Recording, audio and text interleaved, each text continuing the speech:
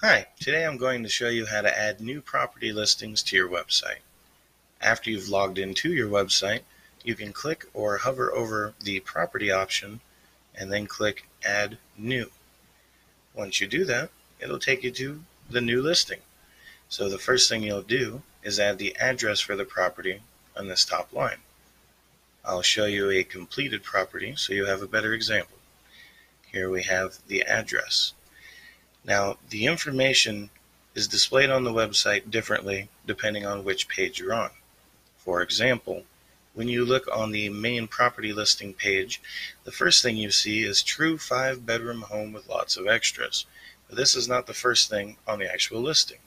In fact, that particular portion is tucked down here under the heading section, whereas the address does not show at the top. It does show down here.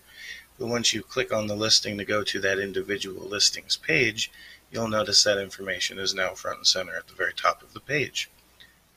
After you have put in the address for the property in question, my recommendation would be to then add your pictures. You can do that by clicking on the Add Media button and selecting the pictures you'd like to add. You can select multiple pictures by first clicking one picture, holding down Shift, and then clicking the other pictures you want to select. Notice that all three selected pictures have this check. That means as soon as you hit the Insert into Post button, they'll be added to your listing. I recommend, if you want to center your pictures, to make sure they're all set to alignment none, and probably want them somewhere around the medium size. Then simply hit Insert into Post. However, keep in mind, you may want to double check and make sure that the settings are the same for all of the pictures. So you'll notice here, this is still set for full size, despite the fact that we just changed the other picture to medium. So keep that in mind and change them to the appropriate size before clicking Insert into Post. It may take a moment to add your pictures. Now here, because I already had it set up to center, we don't have to worry about it. But chances are when you do this, your pictures will actually be aligned to the left. So to avoid that, you want to have a space between your pictures and then click so your cursor is in between the one picture and the other. Then simply click this Align Center button and it'll line everything up nicely for you. If you have problems with that, just let us know, we can help. After you've taken care of the pictures, the next would be your long description of the property. And this can be as long as you want it to be, but you get diminishing returns if you get too wordy. So try to keep it concise. Also, I would recommend copying and pasting this section from an existing listing into any new listings you create. The only thing you'll have to do then is change the actual MLS number. So we'll work our way down the listing page. Up here we have the ability to publish or preview. Previewing allows you to see what the page will look like before you save the changes and make them live to the website. So as you can see here, we have the extra pictures that we don't actually want, but they are aligned into the center of the page. Here is our long description, and these are the features that we are going to be filling out momentarily. So as we move down the page, you can see from our template that not everything is filled out. Now, there are certain things you do want to fill out. The property address, you do want to display that, and you will fill in this information, the street number, street name, suburb, in this case essentially means town or city, and then the rest of it. The coordinates you can or cannot include if you want to, and if you don't want to deal with coordinates and you're not worried about the map, you can simply hide the map. Pricing. Search price is if someone is using the search function and they just type in these numbers, that's what it'll match. Whereas the price text is where we have the additional $sign and the comma to make it a little bit more readable for human beings. You can also choose not to display the price, or, as in this case, display the price. Sale details you can probably leave blank, but if you are having a sale, you can put the price and the date, and you can choose to display it or not. If you want to kind of have that already set up hidden, until you want it to display on the website. Linked contact, ignore this section. Featured image is important. You are going to see that on the main listings page as the only picture for that property. So pick a good exterior shot, and that's where you would want to put it. You can remove this image, or you can click on it to edit or change it. That takes care of the right side. Let's work back down the center. So after you have already added your pictures and your long description, scroll on down past the All-in-One SEO Pack section to the excerpt. The excerpt is what you're going to see here.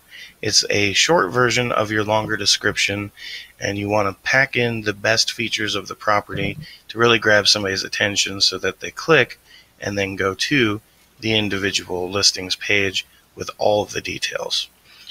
So you can just copy the first couple sentences from your long description. You can write something different. It's all up to you. Next is discussion. Ignore that, leave it blank. Comments, leave that alone.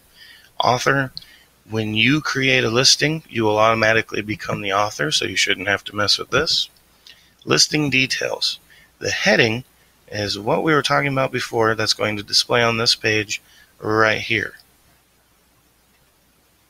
Whereas the excerpt is going to display underneath here.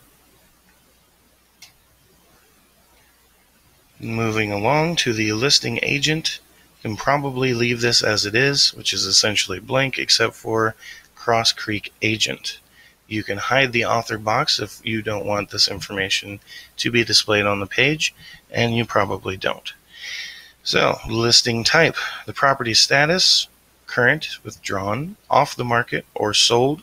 You'll be in charge of figuring out which that should be. The authority, we have a number of various options as well. You actually know more about this than I do, so I'll leave it in your capable hands. House category, if you want to get more detailed than simply house, this allows you to do that. And then the unique ID is where you can enter the MLS number. Display details, if you click this, it'll make the property listing featured. And what that does is put it on the home page in this little special box we have here on the right, featured property. And you'll notice we have a couple featured properties that have been added here, so they are now displaying in this section. If you don't want them to display in the featured section anymore, you would simply uncheck this box. Now we're down to the home's features. You put in how many bedrooms, how many bathrooms, if there's additional rooms, how many toilets, if you know, garage, carport, when it was built. Most of this is fairly self-explanatory. If you run into a section that isn't, please let us know and we will explain it. So land area, this one can be a little confusing. It depends on the unit. So if you're talking about square feet or meters, these are the options you would use. But if you're using acres, then you would want to select that option, and then in the land area box, put how many acres it is. Additional features are broken up into internal, external, and heating and cooling. So essentially you will just go down these options and check any that are appropriate for the listing. The section down here, if you had a video on YouTube or some other website, you could put that URL here. If you have files for things like floor plans or an external link where that property is featured on a different website, this would be the place to put that information. And that is essentially it. Once you have all of this information input properly, then you're going to scroll back up to the top, and before you hit publish or update, I recommend you hit preview changes. This will show you once again what the listing is going to look like before it's published live to the site.